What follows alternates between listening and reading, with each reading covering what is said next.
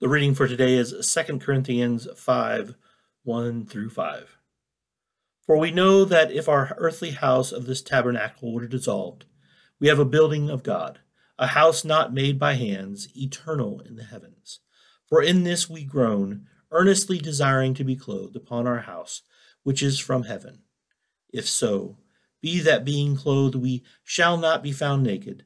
For we that are in this tabernacle do groan, being burdened, not for that we would be clothed, but clothed upon, that mortality might be swallowed up of life.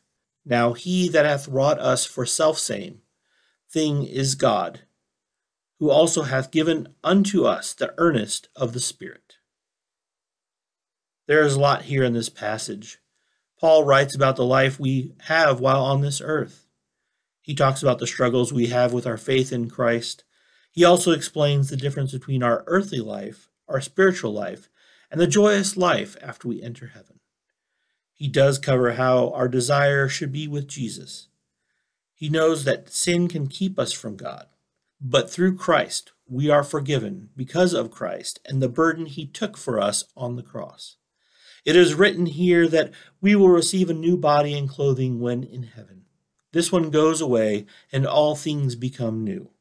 And for this reason, the life we have is worth every moment we have here. Thanks be to God. Russ Nixon.